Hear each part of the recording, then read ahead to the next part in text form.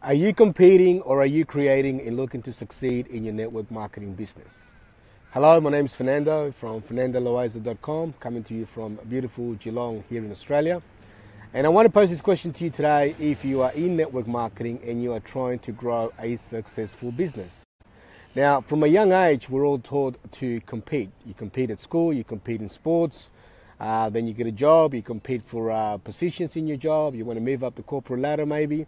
And so we're conditioned all the time to compete. Now, there's a problem with competition, however, and that is that by nature, when you think about competing, it tells you that there is a limited supply. If you're competing for a slice of pie, there's only so many pieces of the pie that you can have, and you might yet miss out. And what I've noticed in network marketing is that what it does for people that are trying to grow businesses is that it creates a disease, if you want to call it that, and it's called, or let's call it a condition, right? Probably for a better word.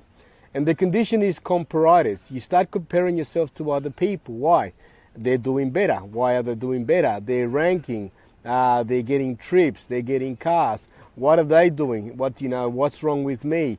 And when you think about that, is that really doing anything to serve you as far as helping you move forward?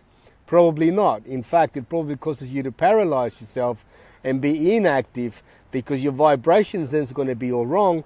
And then as you go to talk to people to invite them to look at your opportunity, you're in the wrong vibration. So even though you might be saying all the right things, the emotions, the feelings are wrong, or they're not congruent. And so you're going to get them to be indecisive, saying, well, they're saying the right things, but I'm not sure about this person. So you know what? I'm going to think about it. And when someone tells you to think about it, what they're really saying to you is that there's an incongruency between your message and between your emotions. So how do we stop ourselves from competing? Well, we need new awareness. Now, Wallace D. Wattles, who wrote The Science of Getting Rich in 1903, talks about it. And Bob Proctor did a whole seminar on the science of getting rich. And that is, in fact, the book that Rhonda Byrne used to create the movie The Secret, which you may be familiar with, which was that runaway hit movie. And Bob Proctor, in fact, was featured in it. And it talks about creation. Now, there are universal laws. Energy is forever moving into form. It's the perpetual law of transmutation. And when you understand that energy there's enough supply, then you can allow yourself to start to come from creation. Now, when you come from creation, the belief is that there'll always be enough. There's enough for you, there's enough for me. And really, when you think about network marketing, there's always going to be more prospects than there are going to be people trying to help people join their business. So you're never going to really run out. But when you have this mindset, now what it does is it makes a mental shift, because now you're not focusing on, oh my gosh, they're going to get all the people in their team. Now, we do hear about people having big teams, with tens of thousands, hundreds of thousands of people, and you wonder if you'd ever get there. When you understand creation, you stop worrying about that and you just get to work. Now, another important principle that it talks about in The Science of Getting Rich is leaving everyone with the impression of increase. Now, that's probably the best way you're going to stop yourself from competing, because now there's a whole different approach. When you think about leaving everyone with the impression of increase, all you're looking to do is serving someone and leaving them feeling better than before they found you. You have contributed to them in some way. You have added value into their life. And if you add value into someone's life, whether they choose to join with you at that point or not, doesn't really matter, because you have created an energy and a vibration. You've actually sown a seed.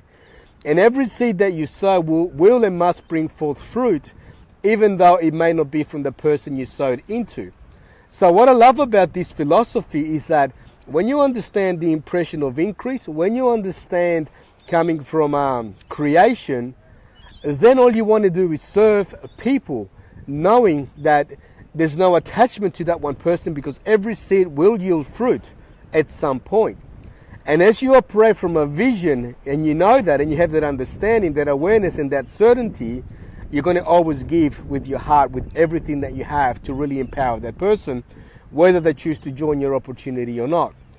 So I want to leave you with that challenge today. Just reflect within yourself and think, how have I been operating?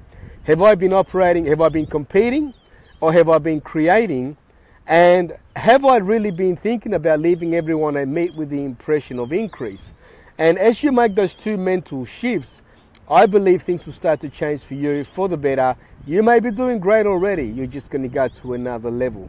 Hope that makes a difference for you today.